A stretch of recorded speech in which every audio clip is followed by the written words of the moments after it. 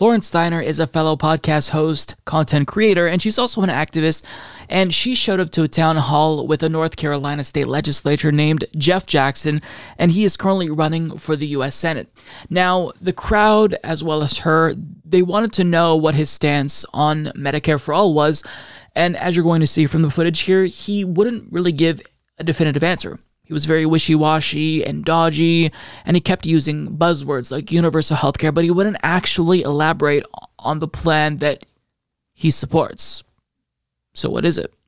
So as you're going to see, the crowd wasn't having it, and more specifically, Lauren Steiner wasn't having it, and he was very uncomfortable trying to explain his non-position to her, but she would not relent, and she kept asking him and pressing him to further explain what he believes, and he doesn't have a satisfactory answer. Take a look. This is awkward, and he should be embarrassed. This is Lauren Steiner from the Robust Opposition, and I'm here at Jeff Jackson's town hall in Buncombe County. I have been a long-time Medicare for All activist, and I am here to ask him if he elected would co-sponsor Bernie Sanders' Medicare for All bill. In the first 6 months of the pandemic, 5.4 million Americans lost their insurance because it was tied to health. Yes. It was tied to their jobs. In North Carolina, we have 260,000 lost their jobs and lost their insurance. Our public health is overwhelmed. How do you plan to change or restructure our healthcare system in this country? If there's one thing that COVID has taught us, it's that an employer-based healthcare system breaks down during a pandemic when lots of people lose their jobs. Here's what I think is going, let's talk healthcare. Okay, here's what I think is going to happen. You see the administration rolling out things in pieces. They did, the first thing was COVID relief. The second thing appears to be infrastructure. I bet the third thing is going to be healthcare. And I think it's going to be a version of universal health care. Something that would get us to be no longer be the only developed nation that doesn't have true universal health care. Medicare for all, Jeff.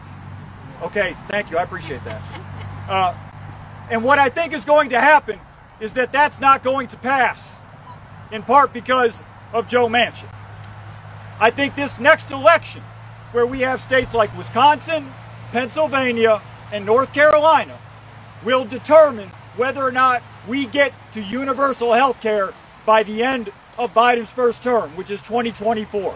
We should be focused on actually getting to universal health care by the end of this term. How? There's no reason that we can't do it. How?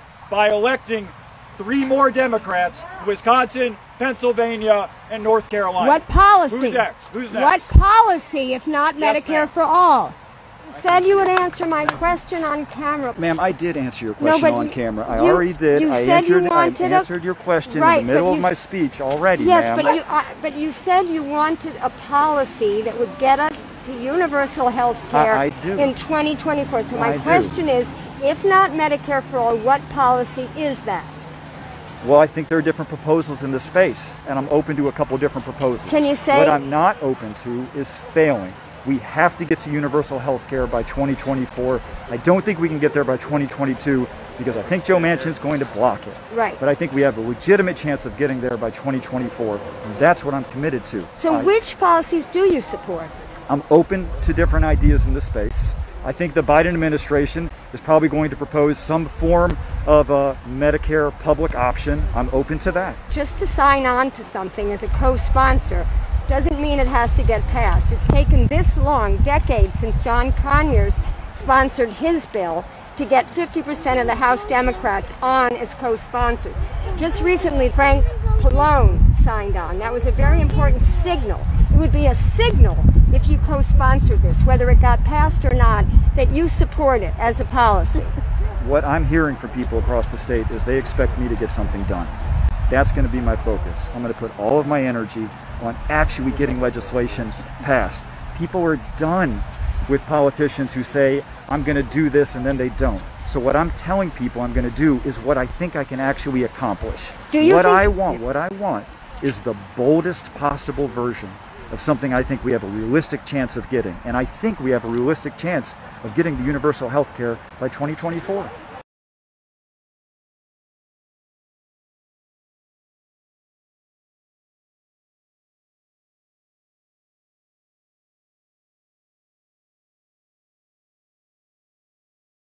It is painfully obvious that he is so full of shit.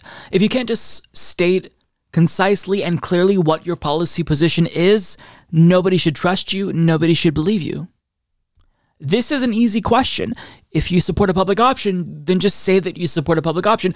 If you support Medicare for all, then say that you support Medicare for all, or don't. But when you use words like universal health care, that is a code word for, I don't support Medicare for all.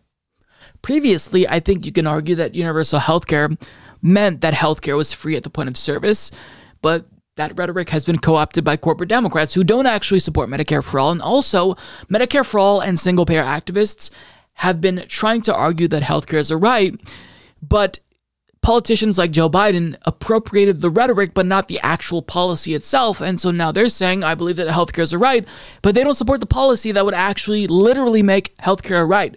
So it's really frustrating. And this is why Lauren Steiner, what she's doing here is super important. And this is why I wanted to show you this, because you have to go beyond the rhetoric. If a politician says that they support a particular thing that sounds good, you can't just take them at face value. You can't just take them at their word. You have to dive deeper and press them for further details. Otherwise, you're not going to get what you think you're getting out of them. They're lying to you, or they're trying to dupe you into believing that they support what you support, but they don't actually want to say it, because when push comes to shove, if they are held accountable later, if they're elected, then they have plausible deniability. They could say, well, look, I never firmly committed to Medicare for all. So what Lauren Steiner is doing here is she's forcing him to take a position, and she's not allowing him to weasel his way out of that position. Now, Lauren Steiner has been doing this forever. My first introduction to Lauren Steiner was back in 2017 when she showed up to a town hall with Democrat Brad Sherman, and she pressed him on why he doesn't support Medicare for all. And there was so much pressure as a result of her asking him that question that he actually did end up caving. So this is really important. Getting politicians to speak directly and clearly with you, that really is one of the most important forms of accountability. And sharing your conversation with these politicians also is super important, because we live in an era where we have social media, and politicians don't get to lie and obfuscate about their position. People are going to show up and ask them direct questions. And one thing I got to point out that I almost forgot is, so he says we have to get universal health care. We have to get to that by 2024. I don't think we can get there by 2022 because I think Joe Manchin is going to block it. I'm sorry, but I have no respect for Democrats who use Joe Manchin as an excuse to not support policies. It's not about Joe Manchin. What do you support? And furthermore, do you support a policy enough to fight for it? You shouldn't base your support on a particular policy on what's politically possible. You should support a policy if it's good policy, if it will be conducive to good governance and have a satisfactory outcome. So, look, I think that you have to follow what Lauren Steiner did. Send this guy an email. Let him know that you want a clear answer. Do you or do you not support Medicare for all? It's a yes or no question. And when we say Medicare for all, we don't mean Medicare for all who want it or Medicare for some. We mean, do you support healthcare that is free at the point of service and universally applied to every single citizen in the United States and non-citizen? That's the question that we have to ask these politicians. And sometimes you don't get a clear answer, which is why you have to press them. So good job to Lauren Steiner. Shout out to her. I'm a fan of her work. And definitely check out her YouTube channel for more videos like this one, where she really holds politicians accountable. And you love to see it because this actually is impactful. It actually does work.